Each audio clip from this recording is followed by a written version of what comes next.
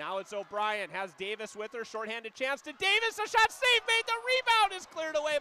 Centering pass on the backhand, bouncing puck, and Soderberg slides to the top of her crease, seam puck. Hughes and Eden tangled up. Flaherty, sharp angles. Edwards drives wide, long reach, a shot towards the front and cleared away. Couldn't get it to her, gives it to Flaherty, one-timer, tipped in front, they score! Gabby Hughes! The Bulldogs are back even, it's 1-1. Smith, she walks in, a shot, scores! Nina Jolts Smith, the overtime game winner. UMD wins it 2-1 in overtime.